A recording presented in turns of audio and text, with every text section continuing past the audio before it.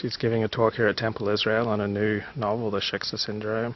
What are some of the more interesting reactions that you've received to your new book? Yeah, let's have a look. The Shiksa Syndrome. The more interesting, the Daily News said that it was Shiksa with a Gentile touch. That was sweet. The Jerusalem Post gave it a stellar review and talked a great deal about this being a very real issue, particularly among Reform people, how I got to a T, this whole kind of Reform Jewish singles, Upper West Side New York thing, and I would agree. I feel like I did.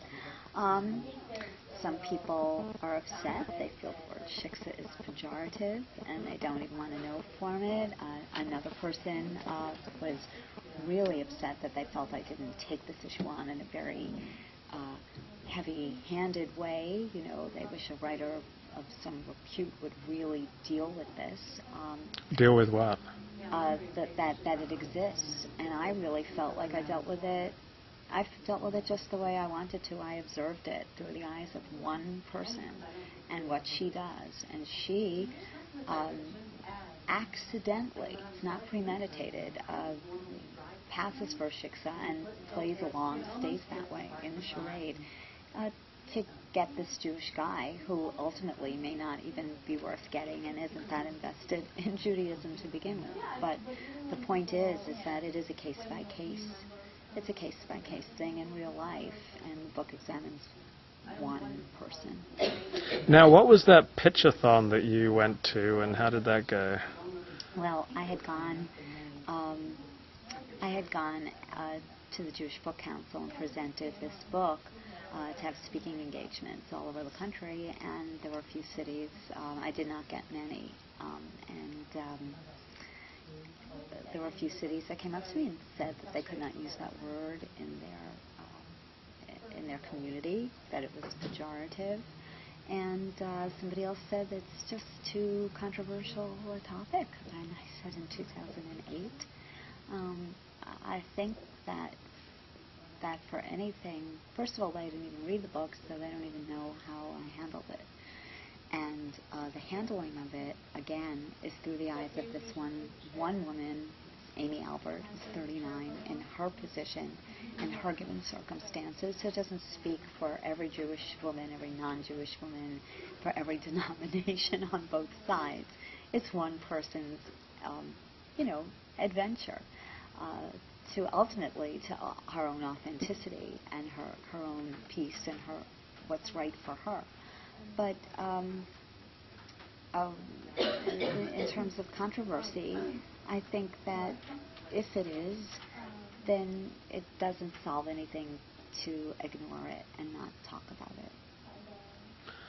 So has the connotation of the word Shiksa changed in your lifetime? Or? I think so. It was never a pejorative as far as I was concerned. If it was, I don't think I would have thought to title the book The Shiksa Syndrome. But I do think it's also changed in that I don't even think it means non-Jewish woman anymore. I was on the phone the other day with Shape magazine, and I said the Shiksa Syndrome, and the editor said to me, she laughed. I said, "Oh, you know what a Shiksa is?" And she said, "Yes, I do. It means a blonde Gentile woman who likes Jewish men."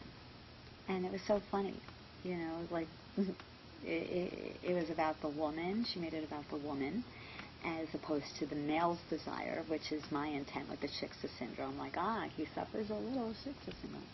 And that's one piece of it. And the other piece of it was like an attractive blonde. It just means a non-Jewish woman. It doesn't mean California blonde. But that's what it's come to be known as.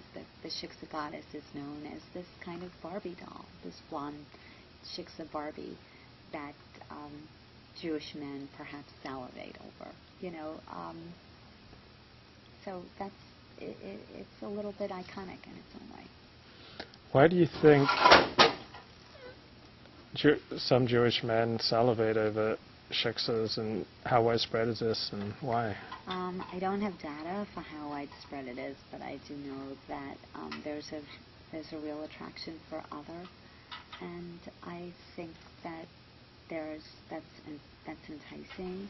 I think to some extent, because we are a tribe, it could feel potentially inbred, familial, maybe not quite as sexy, a little bit maybe like you're dating your mom, or you're afraid that she'll become your mom if it's a Jewish woman. Mm-hmm. I think those are some of the basic fears.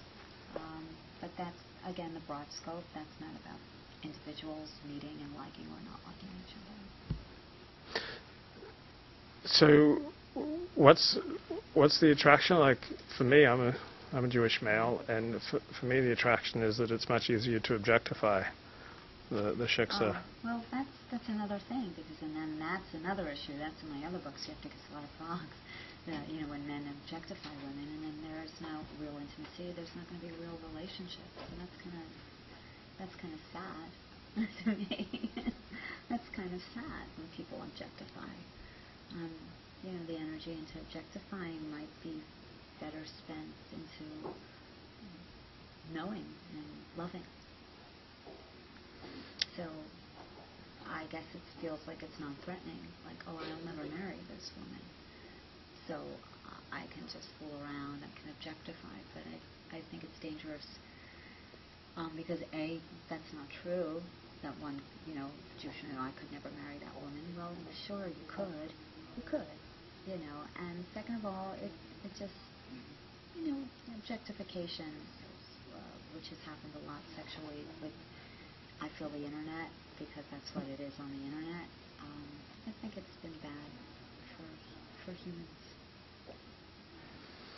Is there an equivalent among Jewish women looking for the shegets?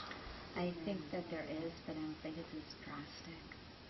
I think a woman, it may be more like she met somebody and he's not Jewish and she likes him because of these qualities, as opposed to setting her sights on that, on that sheget, I think.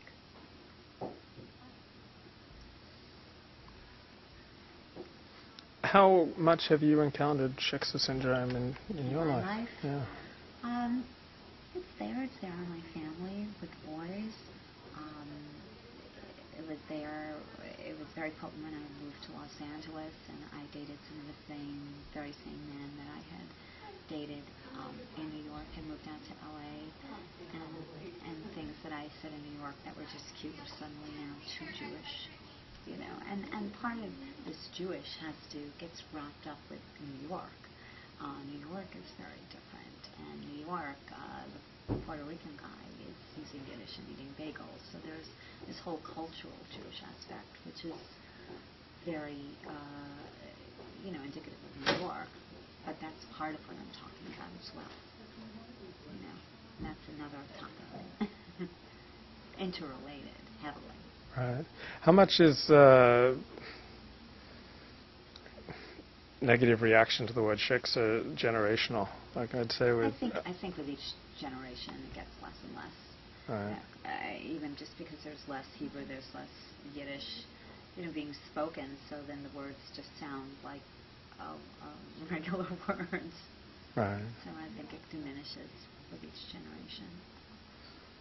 As the Holocaust generation dies off. Mm-hmm. Mm-hmm. Are there any general things that you tend to love and hate about men? Oh, this is another topic.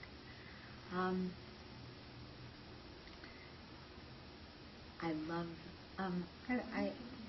love a man that makes me really feel like a woman, and I'm not crazy about men that make me feel like mom. So relationships work best when the man makes the woman feel like a woman and the woman makes the man feel like a man. Yeah, which is traditional, which circles back to this book in many ways. It's interesting. Huh. And tell me about the book pitching fair. What do you do when you stand up and you have how long to talk about? 2 minutes. Yeah. Like 2 minutes, and I put up signs. 1 minute, like 30 seconds.